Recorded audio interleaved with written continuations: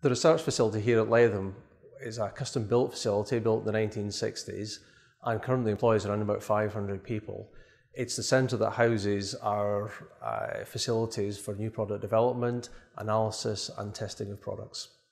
One of the techniques that we use is depth profiling mass spectrometry, and we use this quite frequently in the development of new coatings.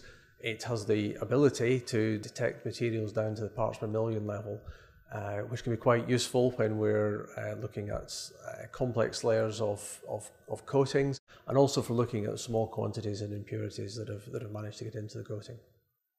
Another technique that we frequently use is looking at glass with an electron microscope, which enables us to get a very close view of the surface of the glass. And we use that both in our R&D activities to develop new products, and also to help customers with issues that they've had with processing glass. We use X-ray diffraction to look at the structure of some of the materials that we're working with. We can use that either to look at defects within the glass, or to look at the structure of materials that we're using to develop new products, and help us to understand how those materials behave.